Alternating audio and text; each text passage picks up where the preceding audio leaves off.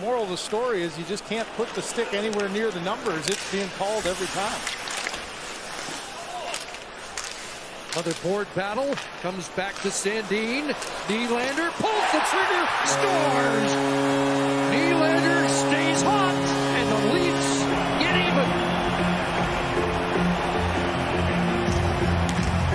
Goals now in 6 of 8. You can see Backlund, one key penalty killer, key face-off guy.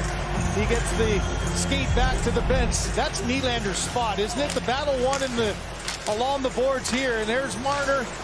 He's going to continue his streak there with a little shuffle pass back to the point. And Nylander's got his head up, gets through traffic. Vladar just surprised that one made it through. Where did it go? Oh, just 5-hole the last second. Vladar thought he was down and able to close it. Nylander scores, and Mitch Marner gets to 22. Still buzzing. Wayne Simmons on the ice. He steps into Tanev, who bounced off the check. Trevor Lewis moves it ahead, and Justin Hall's got it inside the Toronto line. Simmons works right wide for Kerfoot.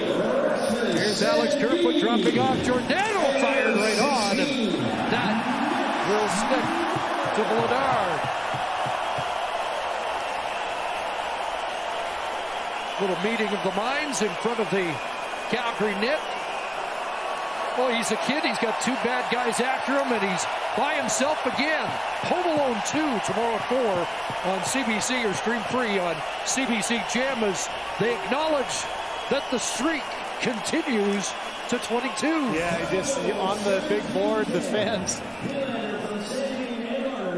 up and acknowledging what's been an incredible run.